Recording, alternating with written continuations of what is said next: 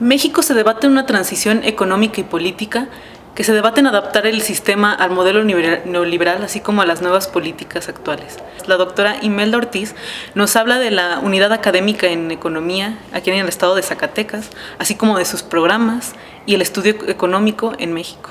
Acompáñenme.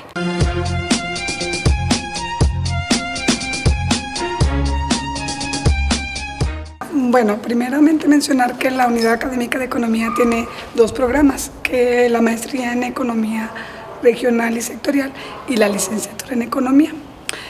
Cabe aclarar que el programa de la licenciatura en Economía es nuevo, inició en el 2015, tenemos ya por egresar nuestra primera generación en diciembre del 2019.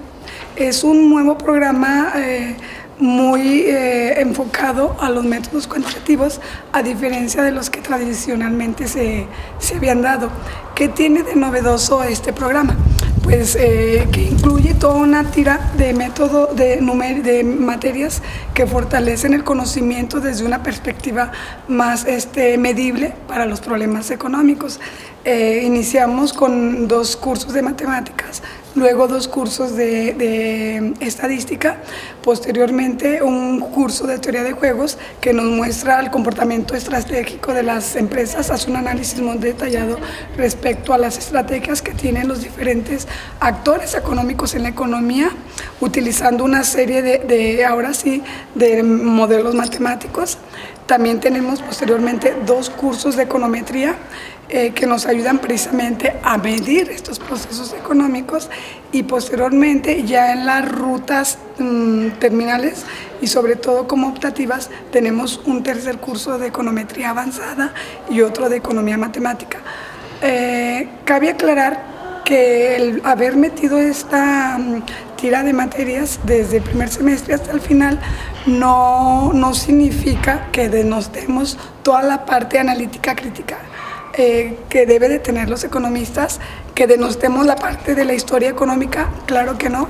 Al contrario, el conocimiento del economista debe de ser integral, conocer muy bien la historia económica, conocer muy bien los procesos sociales, conocer muy bien el contexto en el que se desarrolla el estudiante, pero saber medirlos.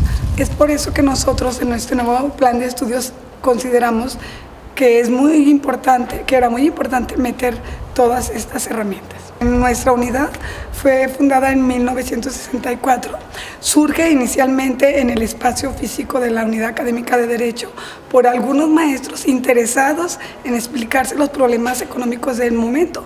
Incluso algunos maestros los primeros maestros que dieron clase no eran economistas, eran muchos de ellos licenciados en Derecho.